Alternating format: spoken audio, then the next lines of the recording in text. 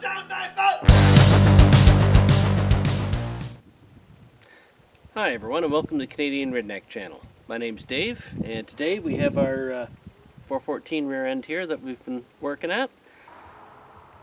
A common issue with these tractors in the PTO is that the PTO driving shaft and the locking collar will wear, and they wear to taper so that when they get under load they just slip out of gear, and you can't even hold them in gear. It'll push the lever right out of your hand. So today we will show you how to remove that PTO and replace those shafts. Start off with, at the rear of the tractor, you take the 3 bolts out of the seal retainer for the power takeoff output shaft, which I have already done. And what you'll do is just put the PTO lever out of gear and then just overextend it forward, and that'll push the PTO shaft out the back, and it should give you the collar with it. Now in this case I have the lift unit off already. That's not necessary to do that if you're just repairing the shaft, repairing the PTO. You don't have to take the lift cover off. You'll be able to work through the PTO hole in the back, and it's probably a good idea to take the lever off the side. And then you can check over that collar. This is the collar that locks the PTO in gear. If I can get it, there we are. And it just locks forward to engage with the mating shaft coming from the front.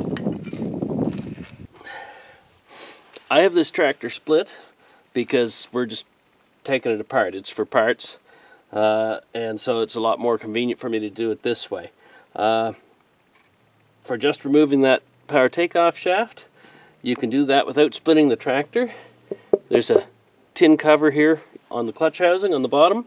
You can remove that to get to this cap that I'm about to show you in here over the PTO shaft. And so right in directly underneath the input shaft, let me just move the camera maybe so you can see a little better. There we go. So right in here underneath the input shaft, there's a cap in there held in by a lock ring. And it's a pretty big heavy-duty lock ring, so I have taken them out before with like screwdrivers and punches and so on, and pried and so on. And it's doable, but it requires a bit of time and probably some foul language for the most part.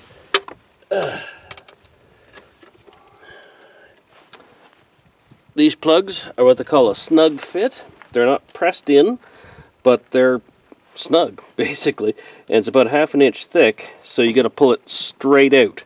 If it wobbles a little bit, it'll bind, and sometimes they can be a real pain in the ass. Sometimes they come out by hand. Okay, and that one so far is coming out by hand. And it binds. There. There we have the plug.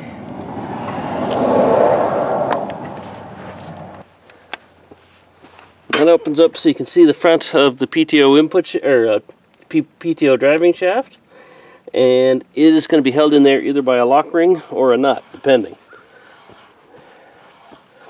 This one is in with a lock ring.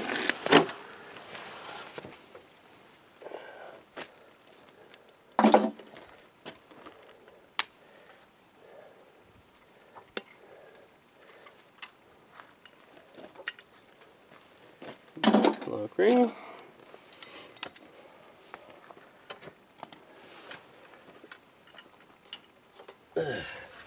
Washer.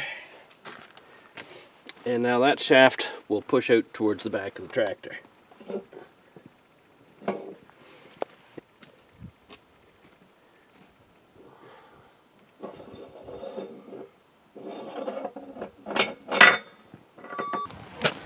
So there we have our PTO shaft removed from the tractor. And on this one, try to get it where you can see. A little bit of an angle like that. They are worn at a bit of an angle.